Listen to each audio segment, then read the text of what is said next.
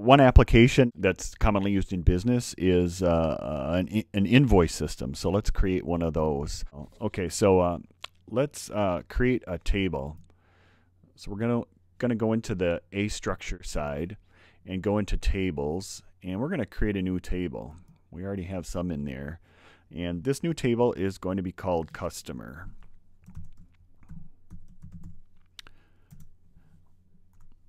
And we're going to save the name of that table, and we're going to create some fields for that table. So these are the columns in the table.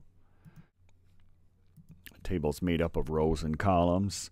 Okay, and this is going to have a couple of fields. One of them is company ID. So I already created a company ID field, a company table rather, and this is that company is the parent table, and this field is what hooks it to that. So we're going to give that an integer of 9. All of these linking fields have to be an integer of 9.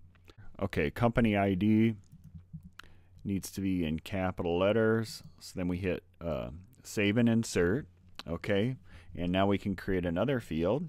Okay, this one is going to be a sequence of 2, and it's going to be the name field.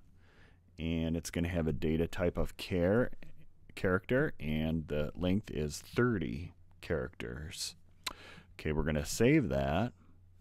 Now, tables need to have indexes, and indexes help with sorting. The trade-off is if you have too many indexes, then it takes longer for the record to be saved. So we're going to have 2 fields in this index, company ID and name. And that'll keep it in sequence. And then we're going to go and save that. Okay, so the customer table is done. Now let's create the employee table. There's 5 tables total. We're moving on to our second table. Insert the employee table. Okay, I've already done this before, so we can use that. And we're going to save that. We're going to add some fields. This one has the most number of fields. So we got 1, company ID, that's an integer, and 9. We're going to hit save and insert. 2 is last name. Last name is character, and 20. Save and insert. 3 is first name. That's going to be character of 20 also. We look ahead to sequence of 4, middle initial. That will be character, and that will only be 1. Okay, and now we've got one more field in this table. And this one is a special one.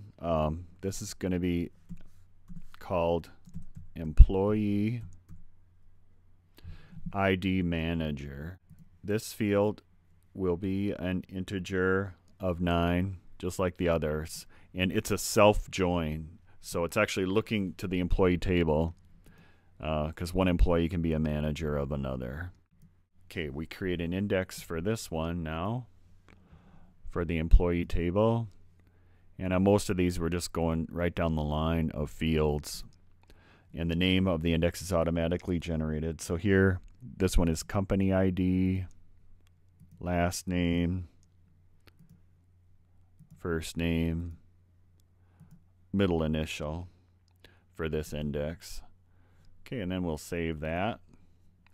Okay, 2 tables down and 3 to go. Let's go back and create a product table. So we go to a table and we do an insert. We'll capitalize product. Okay, and I have done this before, so the computer is auto-filling these for me. Okay, and we're going to save that one. Okay, we're going to create some fields for product. Insert. Company ID. That's going to be an integer of 9. Save and insert. 2 is the name field, and that'll be a character, and that'll have a length of 30. And then we're going to go on to sequence of 3. Okay, the price field is a little different. That's going to be a decimal. Let's look that up from the list. Decimal. So that can have a length of 6 with 2 decimal places because it's going to be a dollar amount. And we can save that and do the index for this one. All right, so we have the index. We insert record. We're going to go with company ID, name, and price on the index.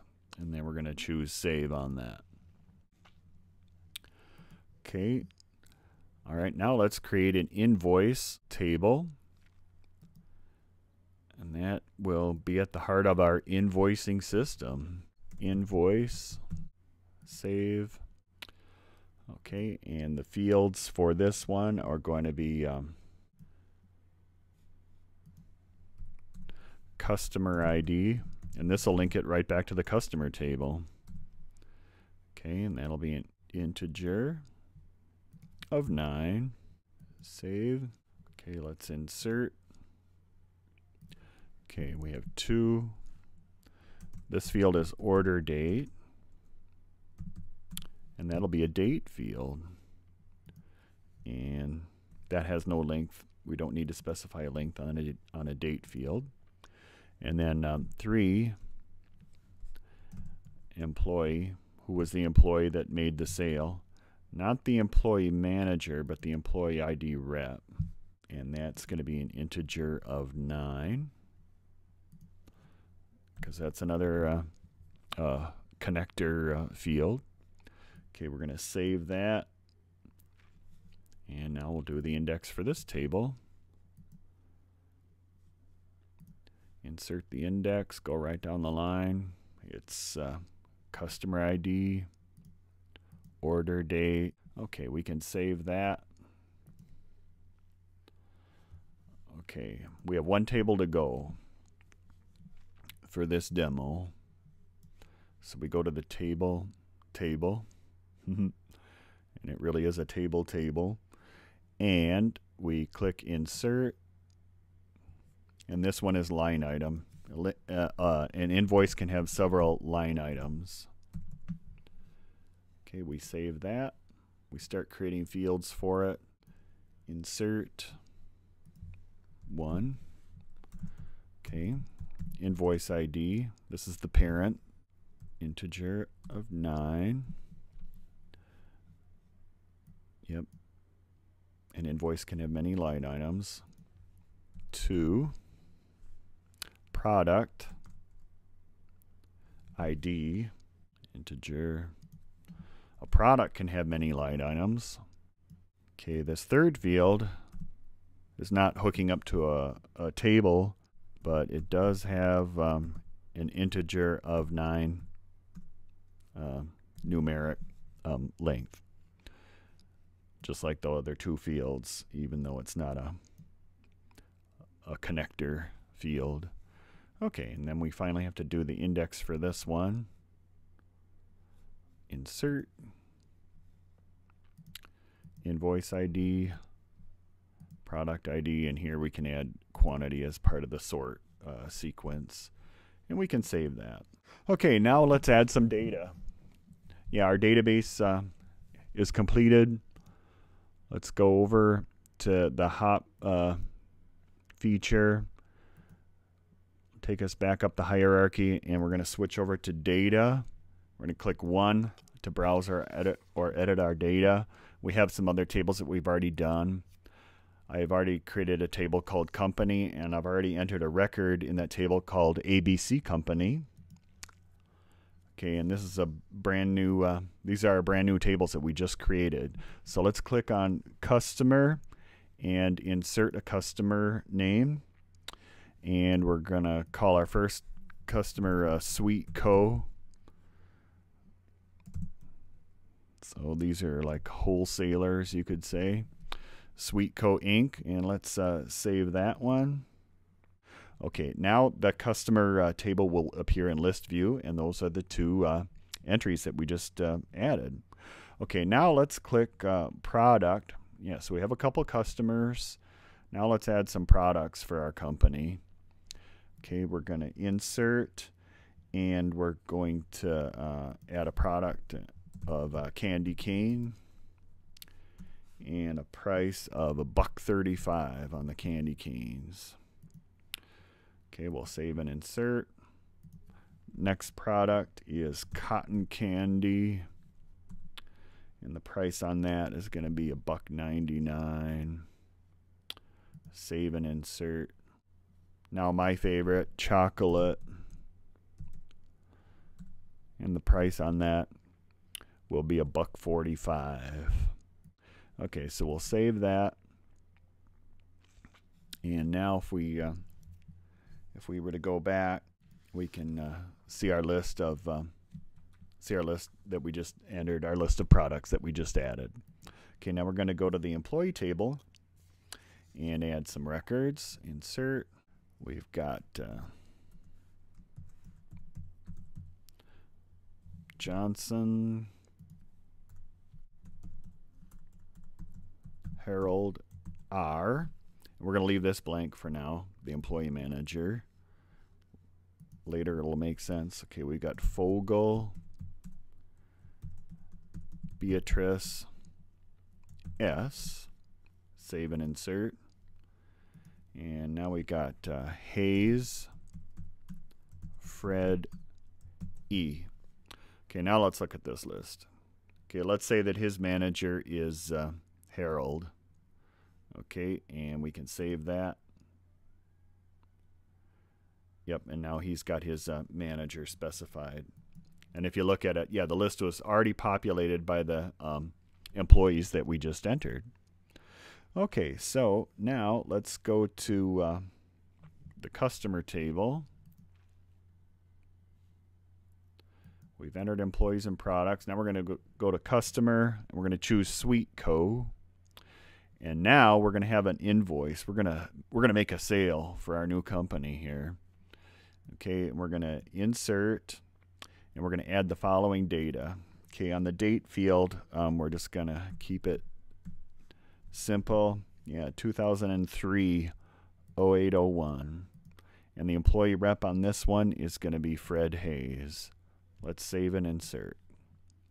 Okay, on this one, it was the next day, and the rep was Beatrice. Okay, we're going to save that. Okay, now we're going to click on the line items for her invoice. So she's made a sale, and let's add the products for her. Okay, line item insert, add the following data. She had chocolate and sold 12 chocolates. Chocolate, sold even more chocolate. Okay, and then some cotton candy, and the quantity on that was 4. Okay, and then finally, yeah, we have candy cane, and the customer only wanted 1 candy cane. So let's save that. Okay, so now if we back on that and kind of queue things up, yeah, here we can see that that the line items appear in list view. So yeah, we have candy cane, chocolate, and cotton candy, and we entered them in a different sequence, but they're appearing here in alphabetical order. What if we sequence it by quantity? So here we just put in 1 for the quantity and click OK on the sort order. And now here we have 1, 3, 4, and 12. If you have a blank row like this, you can delete it like so, if you have delete permissions. So then if we go back to line item, we have our 4 items.